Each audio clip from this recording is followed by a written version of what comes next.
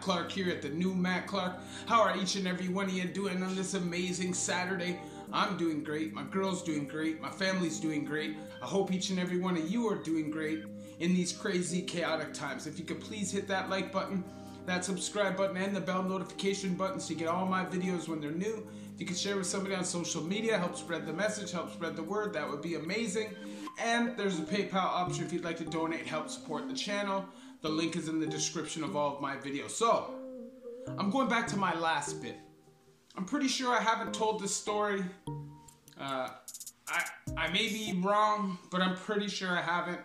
And I think I was saving this story because obviously you don't have a million personal stories to tell. You know what I mean? They're limited, and I wanted to keep some stories for later on. So this story is about fighting my cellie, and just the story that, you know, kind of built up to it. So I got to Lindsay, I was coming off the street, and I was in a rough position.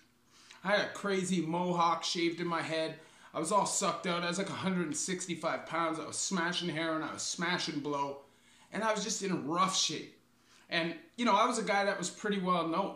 You know, a lot of guys in Lindsay jail, in the Toronto system, in the federal system, they know me, right? They respected me. And I wasn't like some dude that everybody thought of as this junkie. But the reality was, that's what I was a lot of the time in the street. I was just pretty good at hiding that because within a couple weeks of being inside, I put on size. But last time, I was especially bad. I was especially beaten up, and I'd kind of lost my mind. You know, I was not the typical me.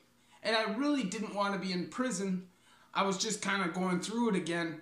And even though I was maniacal when I was on the street just before I got arrested, at this point, I was starting to come out of the fog because I was sober. Now, when I got arrested, I was obviously down and dirty, heroin addiction, and I didn't want to go to the block and tough it out, so I went to SEG for a couple days to try and clean out. But what I hadn't realized was the day I got arrested, I drank 100 mils of methadone. So I went down to SEG, slept 3 days, figured, this is strange, why am I not sick? And said, whatever, I'm going back up to the block. It felt literally like instantaneously. As soon as I got up on the block, boom, all the power came out of my legs. I started dragging, and I guess the methadone just had long legs. And it was just starting to wear off now, and I was just starting to get sick. When I went to the block, guys were looking at me like, who's this dude? And even the guys that knew me were kind of like, yeah, what's up, dog? Like, you okay? How are things, you know? And to be honest, it was like the first time since TIAC where I kind of had a hard time when I first got arrested. It wasn't like I was getting bullied or nothing like that, but I wasn't getting shown no love. There was no love. And I knew immediately the only way that I was going to get my respect back was by earning it back. So I was in the back, I was in my cell, just talking to my cellie, shaking it rough, trying to clean up. And I remember, it was like 14 days, no sleep. The only time I got any sleep, my homie sent me a little piece of junk, just said, you know, use it wisely, help yourself taper down. And that's what I did. That's what I did. And man, I'm telling you, within like 2 months, I was over 210 pounds. I basically put all my size back on, and I was working out every day, and I was getting back onto the block and being comfortable again and smoking and chilling with the dogs. And I remember one day I was doing a workout, and I was carrying the water bags, and one slipped out of my hand, and the guy who made the water bags was this big jack dude. He had a bullet hole in his cheek. He looked like a menacing, crazy white dude. Big goatee, all his teeth rotten, 230 pounds, just jacked, like older dude though, right? He starts screaming at me, and I'm just thinking in my head, like, bro, like, chill. So I told him, I said, man, you need to bring it down. It's a weight. Like, relax. It wasn't on purpose. I'm obviously not slapping off the ground.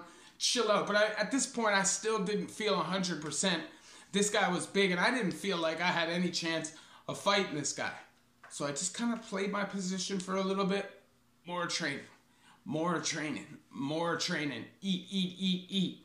More training, more training. And before long, I was part of the dogs dem, part of the man dem. People had basically forgot how I had looked when I gotten arrested, because now I was like 225, 230 pounds and ready to rock and roll pretty much with anybody, because I was back in prison mode and I knew I was going to be doing a bit. So what had happened was, basically the server position came up and there was a few guys that had more seniority on the block than me.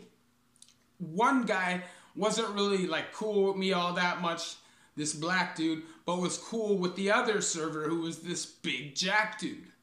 So I ended up being the other server because the other dudes that had seniority ahead of me kind of passed on it.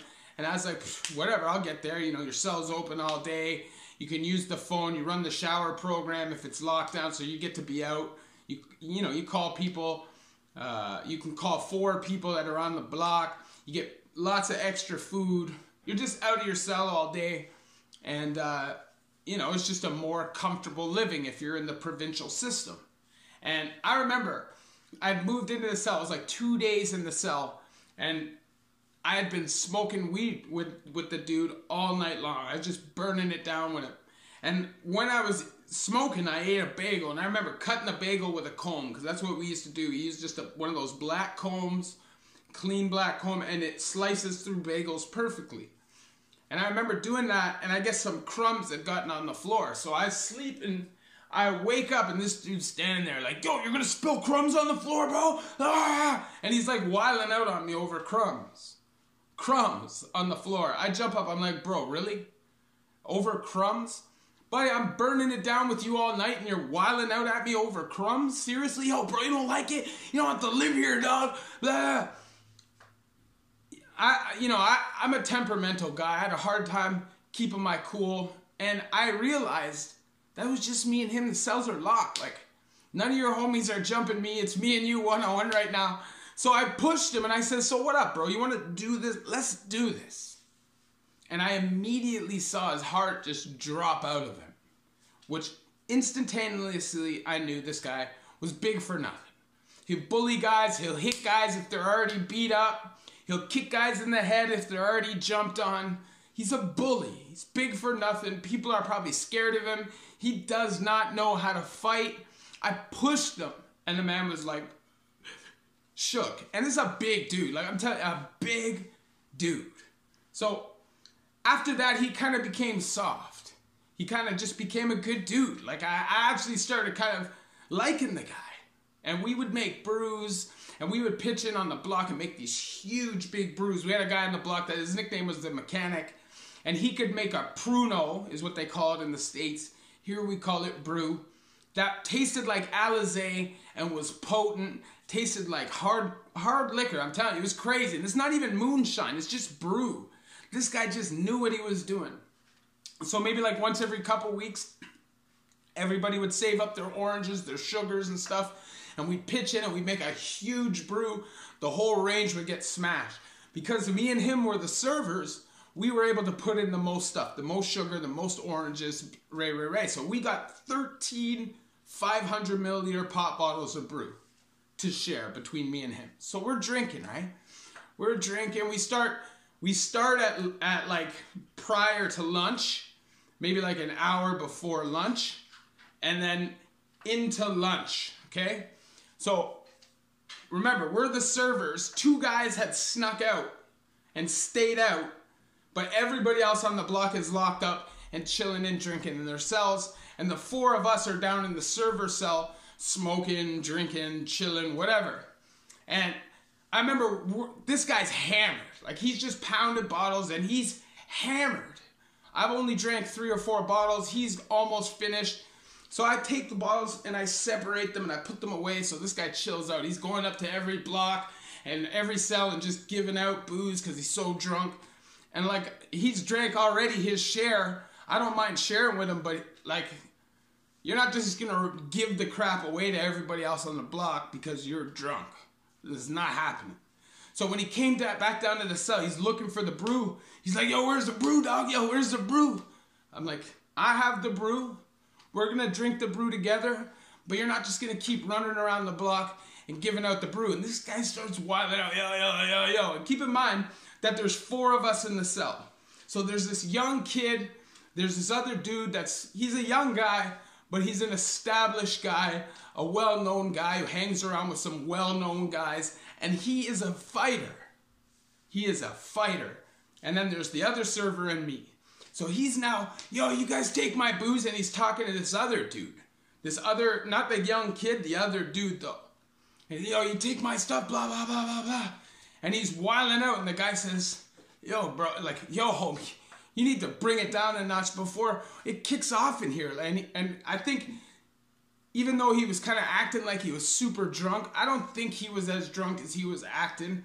I think he was using it as an excuse to act ignorant and kind of wild out. And he realized quickly that this guy wasn't going to allow him to say nothing. He was going to get punched in his face. And he immediately focused his disdain to me.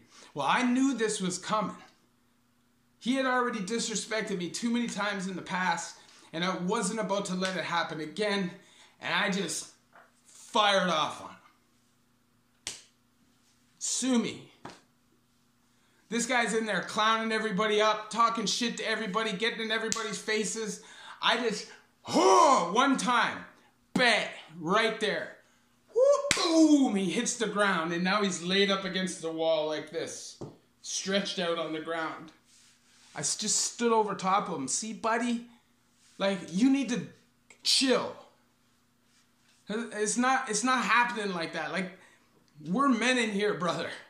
You run around the range, punch everybody in the face all you want. These guys aren't convicts. These guys are guys in on a domestic abuse. These aren't criminals, brother.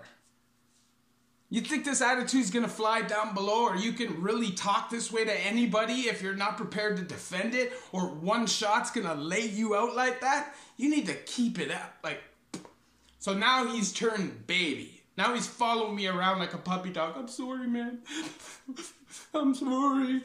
And I don't know if, you know, how many of you guys have done time, but once that happens, you're finished. You're finished on the block. And I'm done. You're not living in the cell with me no more. It's a wrap. I can't trust you no more. You gotta go. So the guys on the range are talking for him, trying to clean up the mess for him. But he's here like, bro, I'm sorry. And it's just, I can smell blood. So I give him another shot. Boom! Right in the mouth. Swell up his face again, okay? Guys are just begging for him. Yo, Clarky, come on, man. Just, I don't know, man. When you're in that prison mode and you smell blood like that and you know somebody's just soft like that, he's been talking so much, you just want to fire off and just destroy this dude. But they're like, yo, man, how about if he just moves to cell 15, he just backs out of the cleaners out. Like I said, that can't happen. The only way that he's staying, he comes to the back and he fights me like a man. And nobody wanted this to happen because we were drinking. It was heat bag. But that happens on blocks when you drink. People go crazy. Don't drink in prison if you don't want to fight. Every block where there's a whole block drinking, there's going to be some kind of a squabble, 100%. You know what I'm saying? But he didn't want to fight me. And now he's standing underneath the TV just being a heat bag, swell up face. Copper's coming to do a walk. He walks off the block. And as he's walking off the block, he says, the other server attacked me. The other server attacked me. So now we're sitting in there not realizing what really went down. And all of a sudden, key up. Captain's in there. Group of guards are in there, cuffing me up, taking me to seg. And I just got my pen bit. So this is going to affect my classification. I'm figuring out, man, this is crazy. This guy's such a goof. This guy is such a goof. How can some big musclehead like that be such a bird? I don't get it. The guy's a jail guy. I think he's just drunk. And I think sometimes when your true colors come out, when you're drunk like that, it's just better to find out on a block when he's getting punched in the face rather than he's out on a murder bit with somebody or on like an attempted murder bit where he locks everybody up for 20 years because he's soft. Man got me put in seg. I got released from SEG like 2 days before I got transferred. Got to package up a little bit before I went down to the pen. And that was the last beef I got into provincial system. The last time I was in the provincial system in Ontario, Central East Correctional Center. 1F, man. 1F. And after I came back from SEG, he was gone. Who knows where this dude went. I went over to 1A and got to chill with some of the dogs. Smoked for a few days because that block had it up. And then went down to the pen. Obviously, I share my stories with you guys, so you guys don't have to go through these things yourselves. If I could snap my finger, nobody goes back to prison. Nobody goes to the bucket. Nobody's addicted to drugs. There's no trauma, none of that. That's what I do, but that's not reality, especially in 2021. Sometimes you're just going to find yourself in a precarious situation. Might not be prison. Who knows what it is. But if you do go to prison, it's better you can watch these videos and have an idea of what to expect. Now, the bucket, which is where this story is from, this is Central East Correctional Center, is definitely not prison. And you get a lot of fuckery, people acting stupid, trying to flex on you. Young guys think they're the crap, or guys with phony reputations because they're big. I'm not the toughest guy in the world, never was the toughest guy in the world, don't claim to be the toughest guy in the world. But it's like this guy never been in a fight in his life.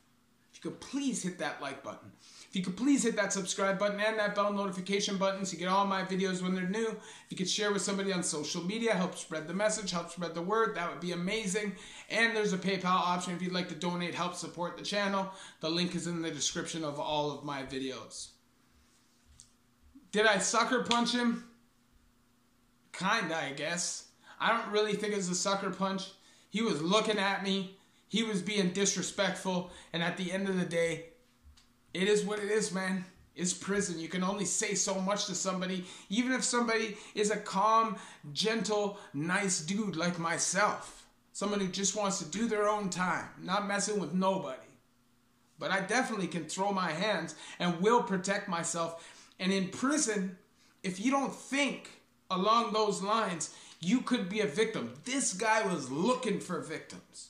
That's what he wanted. Somebody who would just cower under his pressure so he could build a phony reputation. And you can't let that happen on your watch. Love each and every one of you. The new Matt Clark.